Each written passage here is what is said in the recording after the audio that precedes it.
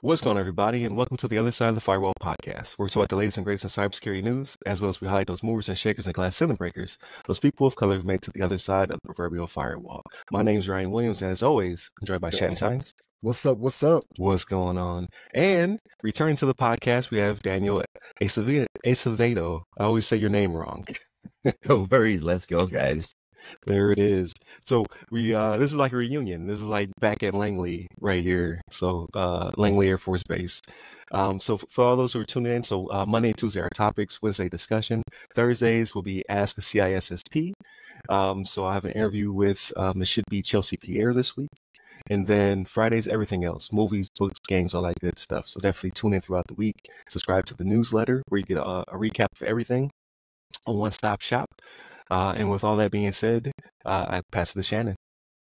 All right, everybody. So this article comes from WHDH.com, right? And it's titled, Police Take Down $249 a Month Global Phishing Service Used by 2,000 Hackers, right? So we had to believe this was going to happen, right? This subscription service type thing when it comes to these cyber criminals, right? Like they follow all the other stuff, right? They've got their own court system. They got all these things that make them seem so legit and normal, right? Like we see Microsoft following this model. Why not the criminals too, right? Like everybody that makes money, you know what I'm saying? Yeah, like, for real. Makes money does a subscription service, you know what I mean? So Ryan, think on that, man. Like, is this how we're going to go down, right? But anyway, right? So the gist of this here, right, is law enforcement officials in 19 countries, right? They shut down an online platform, right, that earned $1 million by selling phishing kits to cyber criminals, right? So we've seen this before where we get the multinational stuff, right? So this one was actually head up by the Metropolitan Police in the United Kingdom, and they targeted lab hosts, right? So what's going on here? They had 37 suspects got arrested, 70 locations that they went to, searched in the UK, across the world. And this was in a matter of like 4 days, right? So again, $1 million. These guys have made, well, it's £1 million is what they have here, right? Because it happened in the UK. So it's 1,173,000 in payments from criminal users, right? But they went in there and they shut it down, right? So they talk about all the stuff that they've obtained here, right? So lab hosts, they had 480,000 bank card numbers, 64,000 PIN numbers, as well as more than 1 million passwords, right? Used for websites and other online services. And when you have those passwords, right, it's one of those things where we've told people this before, not to recycle passwords, right? It's not what you want to do, because for situations like this, right, it only takes cyber criminals getting a hold of one password, and then usually when it comes to the setup for these, it's like, okay, well, we already have the username, which is usually the email, right? So what do? Let's just try it, right? Yeah. Email, password that we got. Let's try it across all these different platforms. You know what I'm saying? And they usually get you. That's why they tell you not to do those types of things. But nobody's listening out there, right? If people were listening, we wouldn't be doing this podcast, right? We wouldn't be out here putting all this out there. But police out there, they out there doing these multinational stings. You know what I'm saying? Like, this is stuff that movies need to be made of, right? It's probably not as exciting when it's cyber stuff. Like when you do a sting, you got to be able to do something different. But yeah, it's crazy how they're out here making waves out there in the UK, but here we are, you know what I'm saying? But Daniel, what's your thoughts on this, man? No, man, you hit like almost all the points I had made for myself. I'm like, when I read this article, I'm like, man, they, like, the executives over at Amazon and Netflix are probably trying to like cover this to make a TV series. This is straight out of like a Jack Reacher kind of thing. When you talk about like multinational, like Metro Police and Europol, that's like their FBI. That's such a big operation, right? And they shut down across over like different countries. Like, are you for real? Like, that's straight up like Jack Reacher stuff right there, man. So we hit it up last week's article that we were talking about the same thing, like using password managers. When you do one breach and then you go across all the different platforms that you use as a person, either your social media, your banks, health, whatever it is, right? People reusing those passwords and those usernames.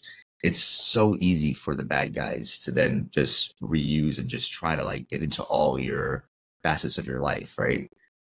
And, we talked to Ryan about it last week too. Like he mentioned it in previous episodes. Hey, this is the year to just change your passwords. And I think that's like good grooming in the cyber realm nowadays. I think it's like low level basic things that people have to do day in and day out. Just kind of like maybe at a yearly rotation, take them, like I said last week, like the 2, 4, 6 hours, whatever it is, to just go in there and just reuse or rechange all your passwords and usernames, because like these kind of attacks, these breaches that these guys are doing, it's such low hanging fruit to like screw up your life, and it just takes them to get into your bank account or credit card and then affect your credit that, it's just done at that point for you or your family, especially if you've been building up your credit for a long time and you're not monitoring it. Then all of a sudden your credit score goes down and you can't like buy a car, buy a house, all those kind of things.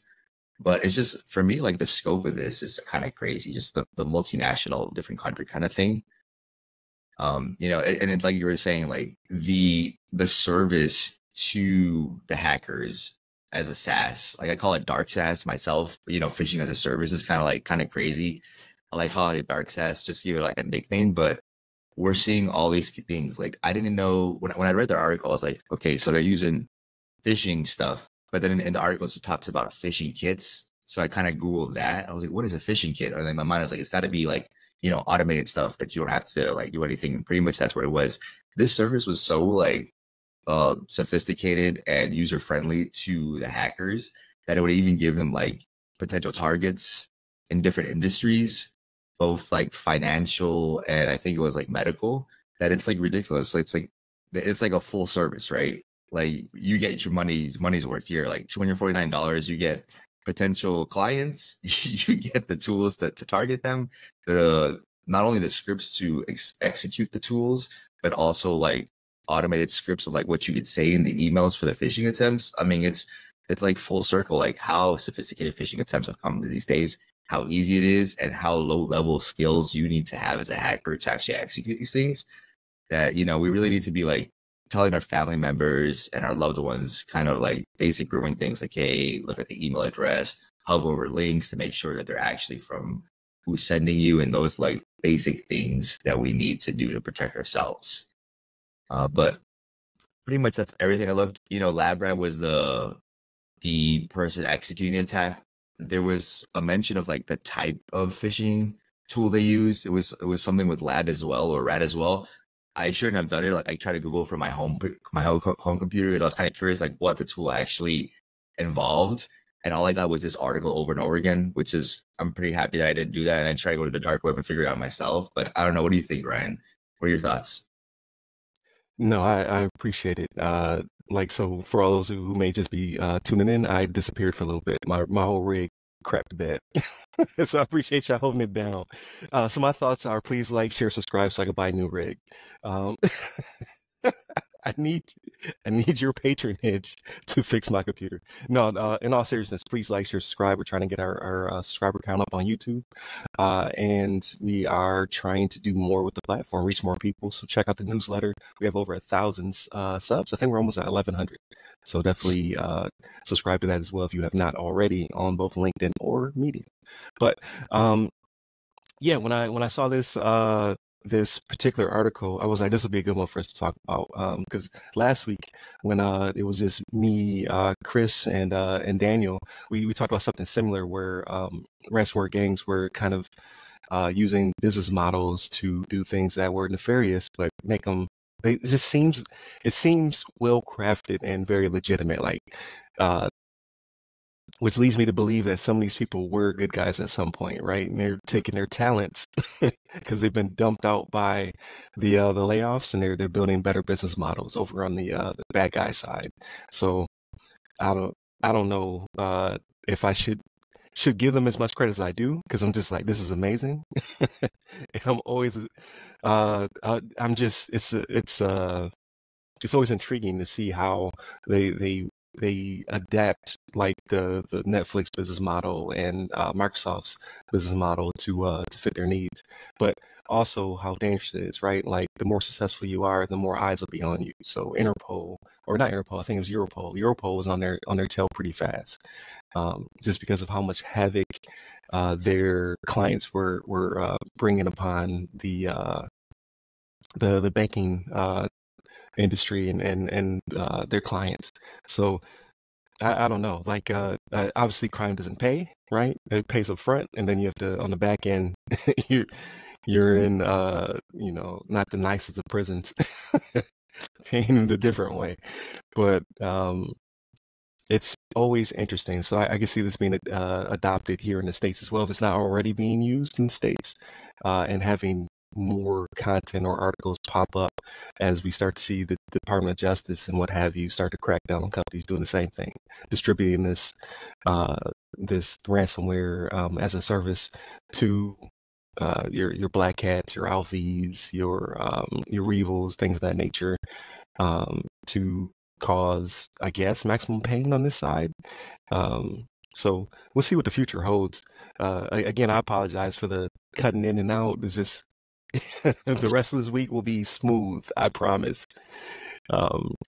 So real quick, so like with you bringing that up, right? Like I think we are going to see it more, but even within the last year, like we've done a few articles where it's been the multinational stuff, right? Where it's been all these countries getting together because it's beneficial to all, right? And sometimes it's just needed. Like some of these smaller countries just may not have the resources to go after the Russias, the North Koreas, the Chinas, right, that have floors of people that are just, what I mean, doing this type of work. Especially the nation state stuff, like the nation state actors and like the bigger ones. Yeah. What's curious to me is that I wonder, like, phishing as a service is pretty profitable because it's easy to execute. Right. I wonder if we're going to start seeing, some type of like infrastructure or platform services in the dark web as a means for these hackers as well. I don't know what that would look like, but anything that's like a software as a service is very easy to execute for these guys. But I wonder if it's going to start trickling into some of the other stuff. I can see that from your sites, right? Like if the Department of Justice knocks you down, there's already another site that you can pop right back up. That's true. So I mean, it may already exist, right? Like probably, where you have your Google equivalent, like a cloud platform or something like that, where they just have the whole infrastructure built in with like Kali Linux or like whatever kind of hacking tools they use, and then take one down and spin one up, using containers or whatever. Yeah, that's true. And AI is only going to make it easier to implement. For real. Yeah, it's very true. If I've said it once, I've said it a million times. Technology will kill us all. I'm just saying.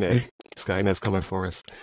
So I don't know. We'll see what the future holds. But I'm excited to see how quickly these international groups and coalitions are coming together to bring these gangs down. But it's the more aggressive you are and the more sophisticated you are, the more like it's spy versus spy. So now they become more sophisticated, and it just continues to roll on, right? So we'll see what the future holds. It's fascinating, right? So I'm glad to see how quickly we're able to shut it down, but also I'm always intrigued at how they just deliver a new offering on the bad guy side. So. With that being said, definitely continue to tune in throughout the week. Again, Monday, Tuesday, our hour, there it is, topics. And then Wednesdays, a discussion. Thursdays will be Ask CISSP. And then Fridays, everything else, movies, twists, games, all that good stuff. So definitely tune in for all that. Like, share, subscribe to all the platforms that you somehow found us on, so we can retain you, right? Come back. We don't just want to be one-offs.